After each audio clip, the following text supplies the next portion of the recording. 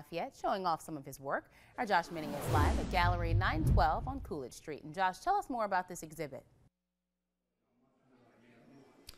Marcel, Ron Campbell's work, he's retired from the TV cartoon business about 10 years ago, yet you can see his work on TV screens to this day. From Scooby-Doo to the Jetsons to the 1990s Nickelodeon series The Rugrats, he's been entertaining cartoon fans for generations. And for the next 2 nights, you can see his original artwork in person. In 1964, Ron Campbell was living in his native Australia and working as a freelance animator when he got a phone call from New York that changed his life. It was noon for him, but it was like 2 or 3 o'clock in the morning for me. Woke me up in the middle of the night and said, "Ron, we've sold a television show and we'd like you to direct it." And I said, "That's great, Al. What's the show?" And he said, "It's the Beatles." And I was taken aback. I said, "Al, insects make terrible characters for a children's show." Campbell soon realized he wouldn't be working with insects, but with the world's most popular rock band. The Beatles show was a huge success, launching his career in American television. Have you ever heard of a 67 share? I mean, a 67 share means, for those who are unaware of it, every 100 TV sets that are turned on at a given moment, 67 of them were watching the Beatles TV cartoon show. That was a rating to be envied. Campbell later worked on the band's Yellow Submarine movie.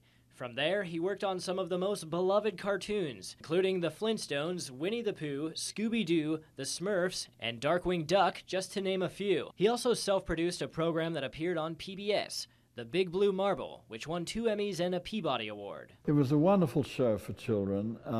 It introduced children to the way children live all over the world and how differently they live, and yet the children worldwide are all the same. We had a side issue of Pen Pals, where a child in China could write to a child in Kenya, and the child in Kenya could write to a child in Louisiana. Campbell now lives in Arizona, and although he's retired from television, he's still expanding his artistic horizons. When I retired in 2008, it was a question of what the devil am I going to do, you know? So I decided to paint. And what am I going to paint? Well, I decided to do what Chuck Jones had done, do paintings based on the cartoons I'd made. The Chuck Jones that Campbell was referring to is the famous Warner Brothers animator who's probably best known for his Wile E. Coyote, Roadrunner, Looney Tunes series.